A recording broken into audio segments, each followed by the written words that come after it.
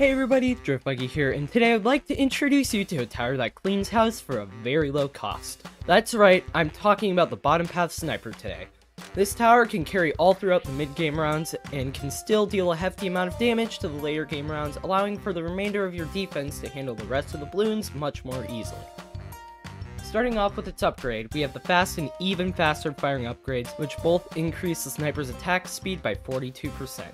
Next, we have the semi-automatic rifle upgrade, which slaps the tower's attack speed with a massive 3x attack speed buff. Fourth, with an upgrade that finally doesn't just upgrade the tower's attack speed, we have the full auto rifle that, well, also slaps the tower with a 2x attack speed buff, but it also gives it an extra 2 Moab damage to the tower. Finally, we have the elite defender upgrade. What this powerhouse of an upgrade does is it multiplies the attack speed by 2 once again, and every percent of the track the balloons traveled through adds an extra percent attack speed buff on top of everything else mentioned. It also has an ability that triggers when you lose life that multiplies its attack speed by 4, and this buff stacks on all the other buffs the tower gets, making it more like a mounted 50 caliber machine gun instead of a sniper.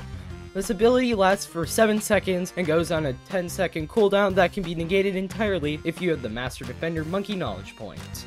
Fun fact, with all the Elite Defender's attack speed buffs active, it attacks an insane 195.91 times faster than the base Sniper Monkey, with a staggering 123 shots per second.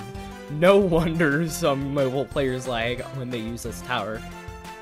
Next, we have its cross-pathing options. Starting with the top path, we have the Full Metal Jacket upgrade, which gives the base attack 2 extra damage, increasing it to a total of 4, and it also gives the attack lead and frozen balloon popping power. And it also gives 1 additional Moab damage when given to the Elite Defender. Next, there's the Large Caliber upgrade, which increases the tower's base damage by 3 to 7, and gives, once again, an extra Moab damage when it's given to the Elite Defender. Second up, we have the middle path, which starts off with the night vision upgrade. This upgrade gives camo detection along with 2 extra camo damage. Now, the second upgrade, shrapnel shot, is a lot more complicated. What this upgrade does is it makes it so that whenever a sniper attacks a balloon, a 45-degree cone consisting of 5 shrapnel is created on the opposite side of the balloon. Each piece of shrapnel does 1 damage and has 2 pierce. In most cases, it's much better to cross path to the middle path as it increases its total DPS noticeably more. Also, each piece of shrapnel is able to be affected by an alchemist buff, which launches the shrapnel's DPS through the roof. You should only cross path to the top path if you want an aggressive single target damage option, so it's really only used for boss events. Now for its DPS display. This tower is incredible at dealing with slightly to heavily grouped balloons and Moabs, as you can see it demolish the rounds 63, 76, and 78 ceramic rushes, along with the stacked BFBs of round 75 with only an ALK buff and an MIB buff.